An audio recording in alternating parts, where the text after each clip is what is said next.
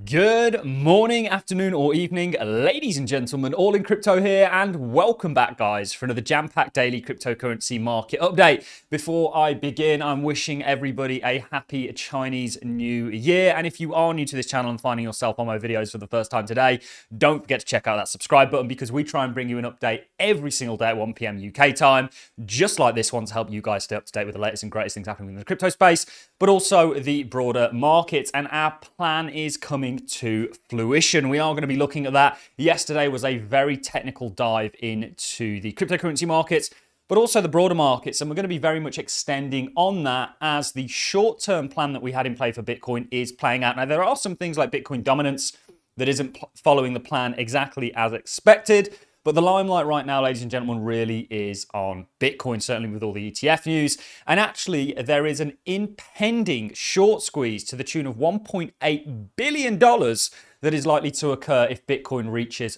$50,000.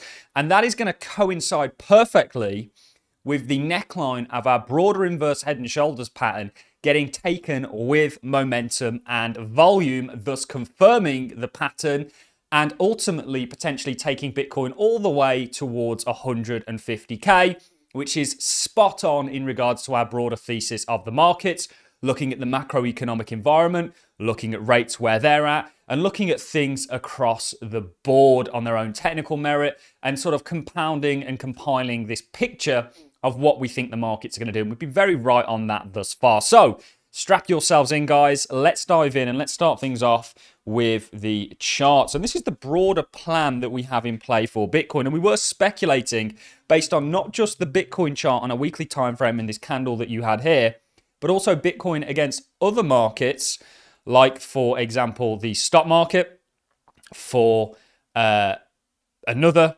stock market, so the NASDAQ, so this is the S&P, this is the NASDAQ, Bitcoin against the S&P, Bitcoin against the NASDAQ, and of course Bitcoin against gold. And you can see that actually a plan is very much playing out. And remember, this broader target, this broader pattern, it's kind of a macro pattern of the micro pattern that we had here that led us all the way up to 42,000, is essentially going to see us running towards 150,000. And we are on the cusp of breaking out and actually confirming and fulfilling this pattern. Remember, this is a pattern, and those of you that have followed me for long enough, you'll know just how much success we've had in this. We've largely outperformed the markets as a result of, I would call myself a classical technical analyzer.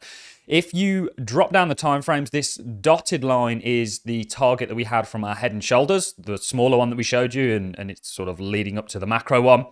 You can see this actually also doubled up as a neckline for a small head and shoulders pattern. That's target was 45,600. And you can see actually Bitcoin ran into a little bit of resistance here. It was the first little bit of resistance it ran into, sort of pulled back somewhat, but now is continuing and actually is getting closer and closer to fulfilling this right shoulder, and thus the broader pattern that we have in play. Bitcoin dominance is not playing out as we expected to. We did expect a roll in Bitcoin dominance to occur at the same point of the shoulder. We do think Bitcoin dominance is now in a broader downtrend, and this is invalidation. Obviously, if we run these highs, then we need to rethink that. But the correlation between Bitcoin dominance and crypto, the bull market, and Bitcoin doing well is actually that Bitcoin dominance goes down in a flourishing bull market. And we are on the cusp of that, although not initially. You can see as Bitcoin started to sort of bottom and climb here, or the total market cap of the cryptocurrency space, it wasn't until later on that actually the Bitcoin dominance chart started to roll. And I think we're very near that point today. And we ultimately do expect Bitcoin dominance to roll. See the altcoins do a lot better. I did have a question from one of my patrons that I thought was an amazing one. And that's the beautiful thing about having a community like we do. You know, we've got like-minded individuals all working towards the same goal and all looking at the markets from perhaps different points of view and different altcoins and everything in between. But Bitcoin dominance being a little bit stubbornly high. We'll take a look at others' dominance before we move on to other things. You can see others' dominance is something else that we're tracking. We're going to get rid of this. And you can see we are still waiting for this to find some support. We were actually also looking at Bitcoin's right shoulder potentially being in based on a lot of crypto stocks, which is what we did yesterday. Again, looking at Coinbase, look at where it's bounced and found its support. exactly as predicted. And that right shoulder may well be in. So we'll see how today shapes up. Some of our altcoins are doing very, very well. And I do think, talking about the short squeeze that we just mentioned and potentially seeing Bitcoin's neckline being taken with momentum, which is what you want to see. You want to see volume. I'll show you that on the smaller head and shoulders pattern before we dive into this. You can see this kind of candle may be about to repeat. And if we add volume onto the chart, you always want to see volume on a break of a triggering event in regards to a pattern, because it gives a degree of confidence.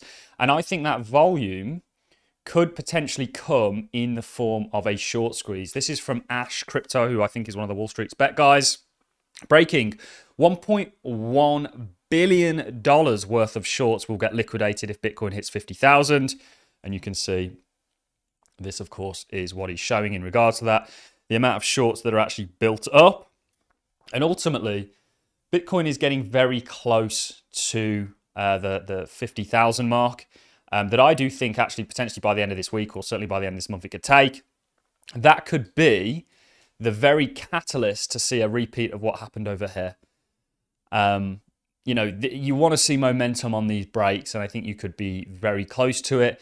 Gold on its own merit actually looks to be doing quite well. If you drop right down the time frames, you can see that this potentially is wanting to sort itself out. Maybe the 1 hourly is a little bit too far down the time frames. You can see this may lead to a continuation pattern all around a key level. Remember, Bitcoin's in an uptrend against gold. We still expect the stock market and a number of other things to do well. The dollar being a little bit persistently strong.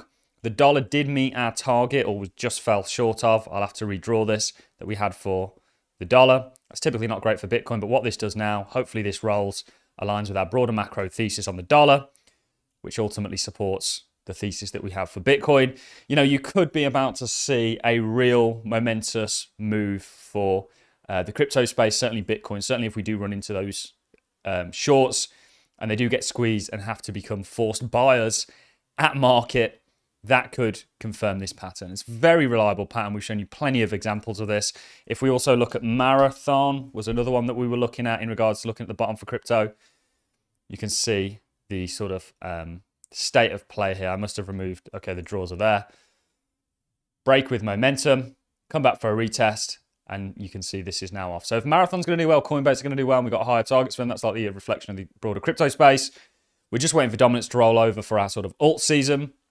But everything is largely following the roadmap that we've set out for it. So very, very excited. A little bit of other news to sort of report on over here. Justin, BlackRock's Chief Investment Officer of Global Fixed Income on Bitcoin. As you get more and more people that adopt it as an asset, we think the upside potential is real. And this is it. So we have seen this support or resistance level. Hopefully it flips into support once we take it. All concur around the time of the ETF actually being officially announced, macro headwinds coming in, dollar strength, and now there's a kind of reversion of that. Perhaps not from the dollar strength point of view, but there's a kind of bulk of grayscale selling being done. You know, we know the kind of individual variants that are involved in that. And we're ultimately looking for, you know, the broader trend, which is very clearly an uptrend, to now continue. And this is just a short rest. We did say this was a lot shallower. We did kind of clown all those YouTubers out there that were calling for 20. I mean, you still have people that are bearish on the markets after being 180 degrees wrong for the past couple of years. There does come a point where I think you do need to start changing your tune, and I'm sure you guys can think of some of them off the top of your head. So not that much to report really, other than what's currently taking place. The total market cap, again, this was a stage 1 breakout. This is now an uptrend. We teach stage analysis in the Patreon, which essentially breaks down the market into 4 stages and tells you what to do in each of them. Stage 1's your base, stage 2's your uptrend. This is now an uptrend, not just for the total market cap, but obviously for the cryptocurrencies that are a part of it. You know, Solana was something that I was a bit gutted about missing out on. We were looking to long it about $18, $19. When it got to 17, I had to capitulate, only to miss the entire move. But there's lots of things that we have in play that are all playing out. So I guess that is really all I have for you guys. It was just a short and sweet one. You know, watch out for the short squeeze that may occur.